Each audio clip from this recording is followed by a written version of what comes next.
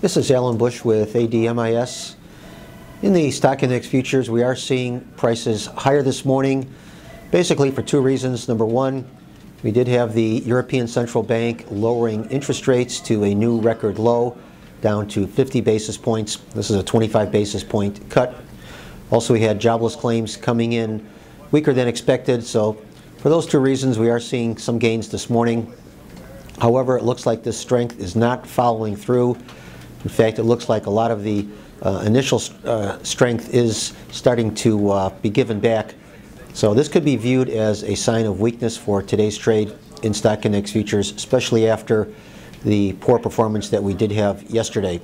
Over in the currencies, the euro currency under some pressure with the rate cut from the ECB. Although a majority of analysts did anticipate the rate cut, what really took the euro lower was the comment, in fact various comments from Mario Draghi indicating that there could be additional accommodation down the road. Also, we have the commodity currencies lower, the Australian dollar and the Canadian, basically due to new news that the Chinese economy is slowing. We feel that the Canadian dollar and the Australian dollar will continue to weaken. Most of the pressure, though, is likely to be on the Australian dollar, being linked to the economic weakness that we are seeing in China. We do expect the yen to work lower from here as interest rate differentials continue to undermine the value of the yen.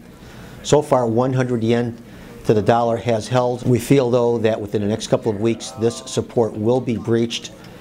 So look for a new leg down in the yen and continued pressure in the Australian dollar and the Canadian dollar. Credit markets yesterday seeing the yield on the 10-year note moving to a new low for the year.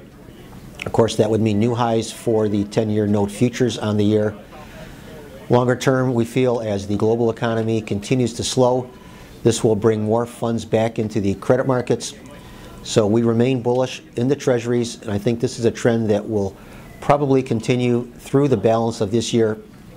So look for higher in the treasuries, especially at the long end of the curve in the 30-year. Once again, these are my opinions alone and are not the opinions of ADMIS or Archer Daniels Midland.